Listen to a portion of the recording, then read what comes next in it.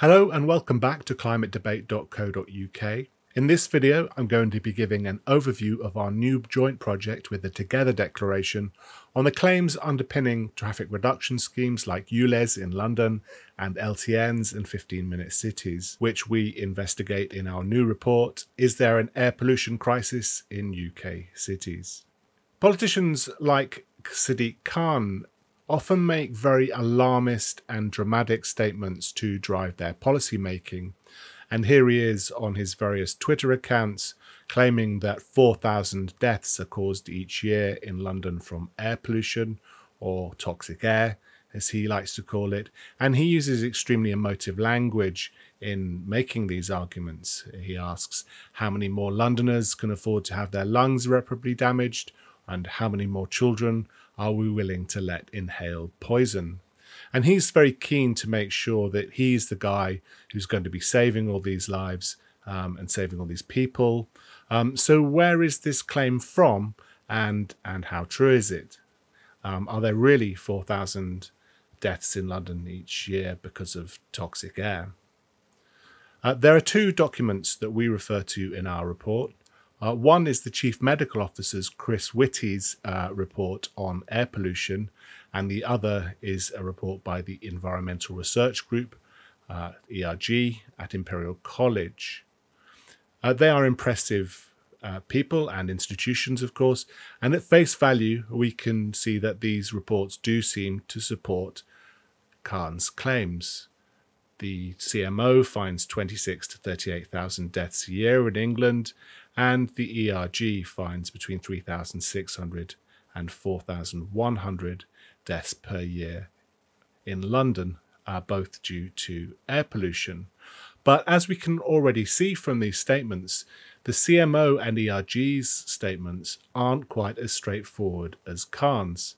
On the left, the CMO argues that deaths in England due to air pollution are only equivalent to something, though he doesn't say what they are equivalent to. And on the right, the ERG's report says that the deaths are equivalent to a number of life years lost.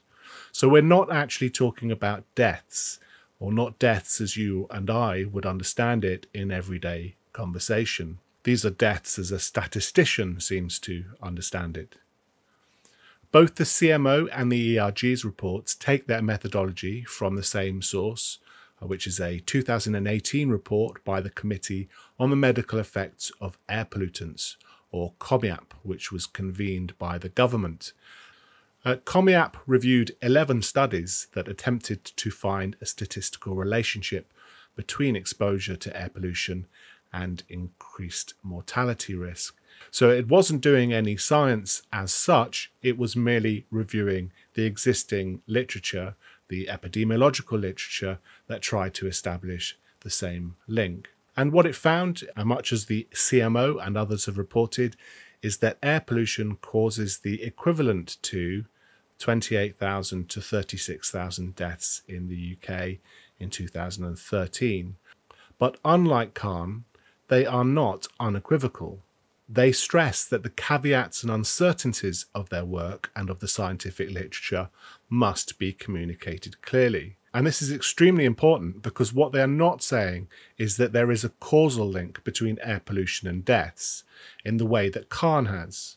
And a number of scientists involved with COMIAP believe that risk should be even more carefully communicated to the public, avoiding words like deaths. So Sadiq Khan is doing exactly what the COMIAP scientists said should not be done. And the dissenting COMIAP scientists were right. The public has been misled into believing that there is a causal link between air pollution and deaths. Sadiq Khan's claims have no basis in science, and it is misleading to say that scientists support the claim that 4,000 deaths are caused by air pollution. The estimate of risk that Khan prefers is 4,000 deaths per year in London. But this can just as reasonably be expressed as each person losing just 68 hours of life per year. All of the terms on each line of this table are equivalent to each other.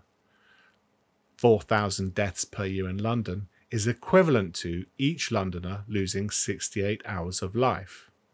They are not deaths.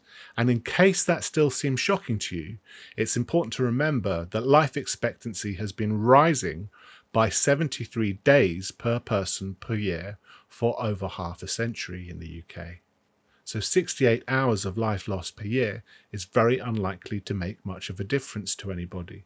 So in outlining what it believes are going to be the benefits of air pollution reduction, COMIAP says that if we reduced average air pollution exposure by 1 microgram, then the net benefit would be 8 days of extra life for the average person in the UK in a century.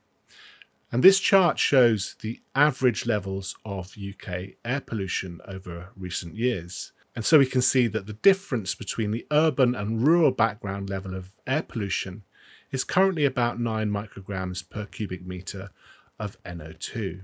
So if there could be a policy which could reduce the urban background level of air pollution to make it equal to the rural background level of air pollution, it would produce a hypothetical benefit of just 72 days increased life expectancy to people born in the year 2129. And this benefit doesn't seem to be particularly remarkable, so we need to ask if this is the best way of making life better for people using politics. And there's good evidence that it is not. And here are some findings from the UK Health Foundation. They show that relatively small increases in income produce much more substantial increases in healthy life expectancy, especially for people on the left of these charts, the poorest. Increasing an individual's income by £416 per year, which is not a huge amount of money, increases healthy life expectancy by 219 days.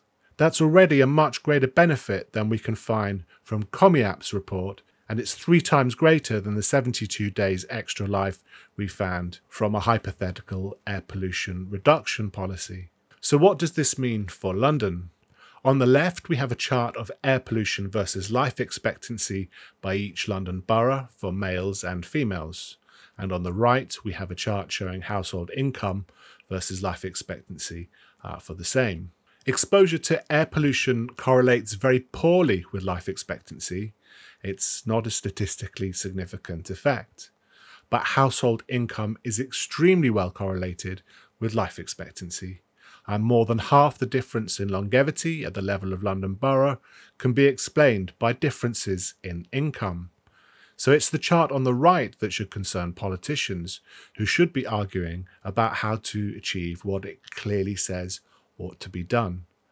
Wealth and welfare are linked in many and complicated ways, but one of the main factors that link income and health may be quality of accommodation.